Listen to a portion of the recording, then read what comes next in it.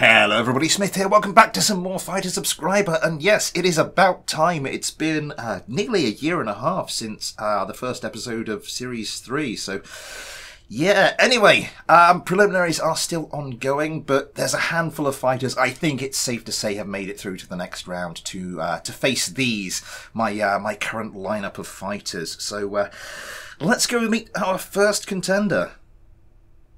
This then is the CX-20B2 by Steke, one of 5 craft to have so far gained a perfect score in the preliminaries, and a much more minimalistic and understated craft than the other 4. Not just in the looks, but it has a single Saturn engine, just the one GAL-22, and only 4 sidewinders, although it has used them to devastating effect up to this point. I took it up for the usual manual test flight, and that minimal loadout means this thing really can accelerate. It can pull some very tight turns as well, although I did notice a little bit of instability at very high G. That clearly hasn't held it back so far, but will it have an effect today? Well, let's go and find out.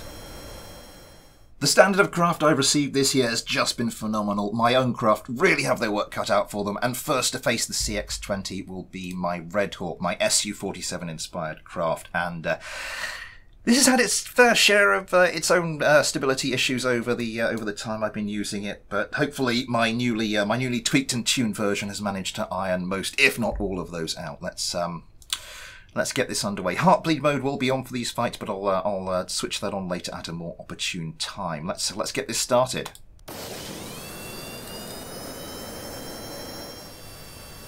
The first fight of the gauntlet round of Season 4 of Fighter Subscriber has started. Now, I was about to say, I assume these are only set up to launch the one sidewinder per target if they do have just the 4, but no, all 4 have been launched pretty much straight away. Adam Kerman breaking low to try and avoid the incoming missiles.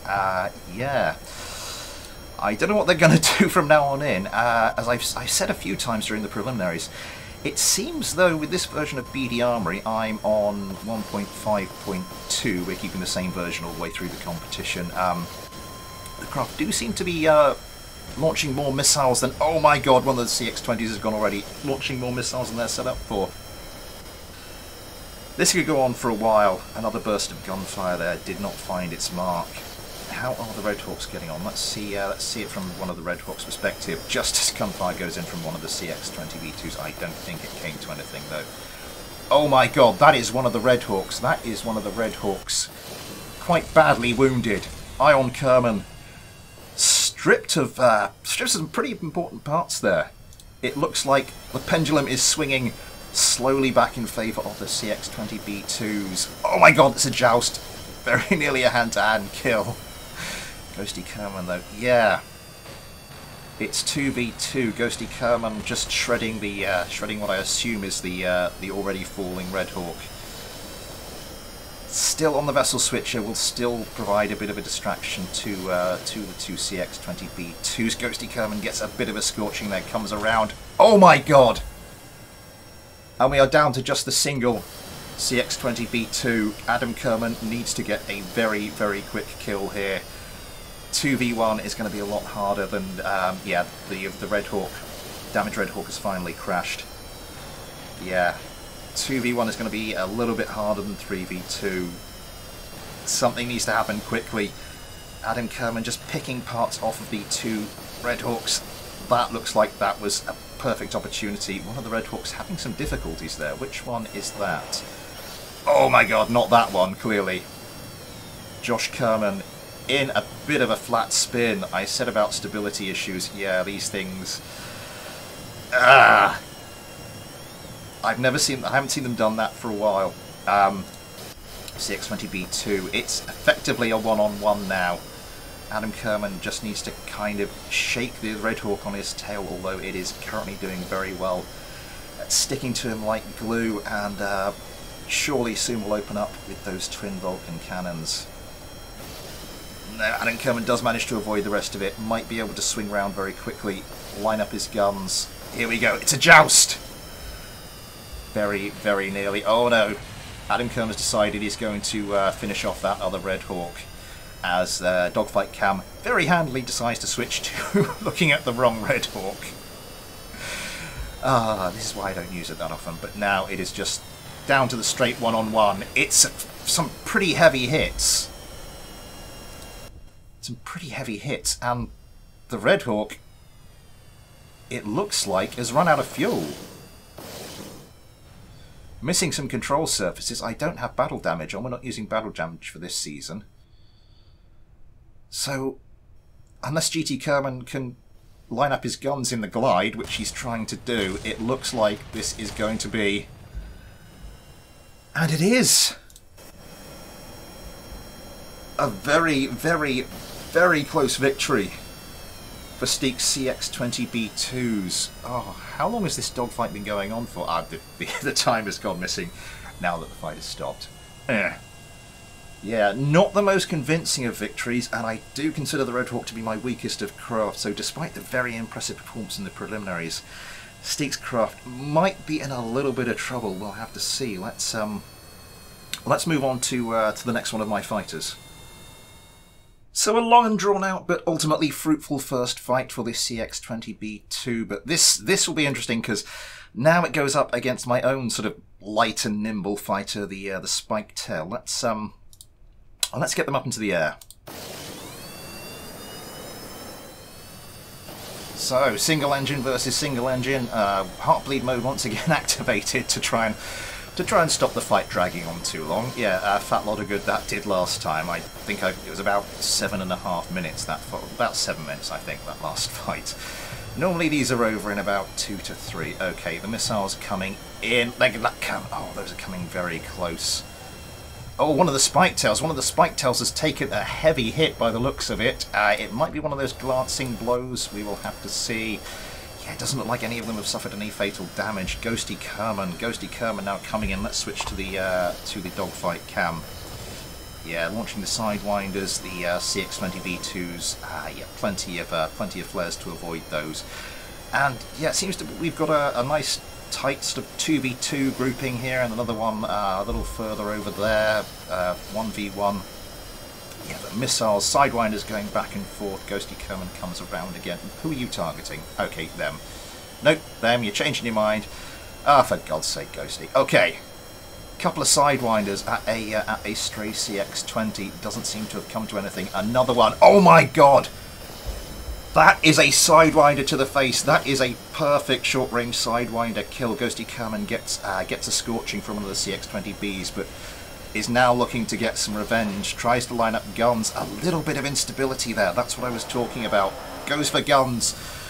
For some reason, the dogfight cam really didn't like that, and it is down. It is 3-on-1. It is now 3-on-1. Steke Kerman is in a little bit of trouble.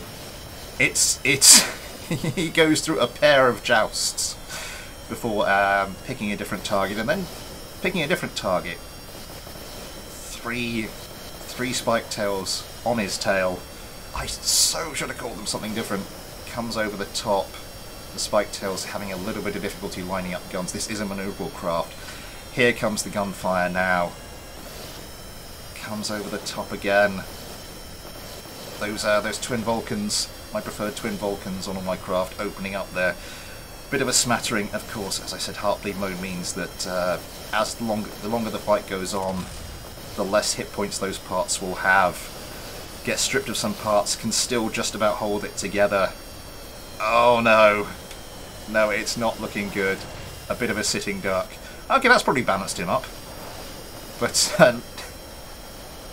no yaw stability, no control surfaces. It's all now just in the engine gimbal. And yeah, I think, struggle as he might, I think this is only going to end one way for Steke Kerman. Steke's patron Kerbal in his own craft. Sadly, it is not a fairy tale ending, as the Spike Tails are victorious. So yeah, it seems that tweaking and tuning I did on my own craft paid off. Anyway, the CX-20B2 has one opportunity left to maximise its points in its final fight. Yeah, something of a shock result there. After this craft's really strong performance in the preliminaries, I really wasn't expecting it to lose any of its fights. At least not that heavily, but regardless, the CX-20B2 does have one final chance at picking up some more points, and that is up against my Lynx F1. So let's get this one going. The final fight starts. I'm just starting to wonder if the that quirk with this version of BD Armory, where they fire quite a lot more missiles than they're supposed to, would be having any effect. But no, I don't think so, because yeah, the CX-20 would generally be releasing all of its missiles before it got into gun range anyway. So I mean, it wouldn't have them available for switch on there. Dogfight cam. We wouldn't have them available for close quarters combat. Oh my god, one of the Lynxes has taken a heavy hit by the looks of things, and is in to a flat spin. And with the Lynx, yeah, that unfortunately is kind of a fatal thing. Those engine nacelles are spaced out too wide. Really oh my god, another one. This time, this one's taken some serious damage, I think. The only healthy Lynx comes around trying to pick out. Really has some work on now. I think the other Lynx is actually distracting the other CX-20s. So if Steke, oh, there's a that's slightly perverse there. Oh, and the CX-20 seems to have actually given up on chasing Steke's craft. So Steke manages to get some sidewinders away, but then